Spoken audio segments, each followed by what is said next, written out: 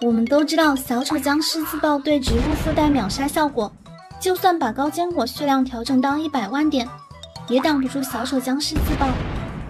那保龄球模式中的巨大坚果会不会被小丑僵尸自爆秒杀 ？A 会被秒杀 ，B 不会被秒杀，请看完整视频。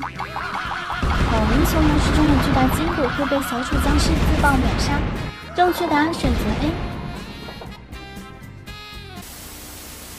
众所周知，给坚果墙套上南瓜头后，扶梯还在；铲除南瓜头后，扶梯会消失。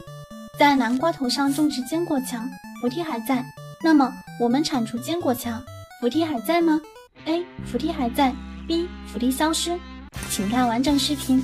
铲除坚果墙后，扶梯消失了，正确答案选择 B。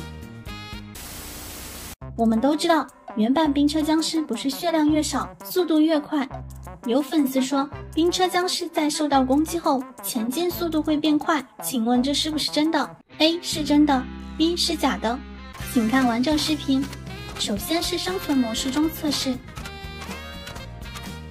接下来在我是僵尸模式中测试。正确答案选择 B， 这是假的。